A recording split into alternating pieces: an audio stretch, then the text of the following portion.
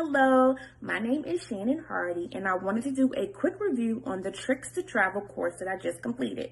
To be totally transparent, I took this course because I wanted to support Ronnie. He poured into my business, so I wanted to pour back into his. However, after taking the course, I realized a few things. One of the things that I realized is, one, he should be charging more because the information that he gives us is priceless. The second thing that I noticed is I had been using my credit cards totally wrong. So before taking the course, I would use my credit card for gas, maybe buy a little lipstick, a little dress, or, something small, but I would not use them for every little thing. After taking the course, I use my credit cards for everything. I still pay them off, but I get those points. I would have never done that if I didn't take the course.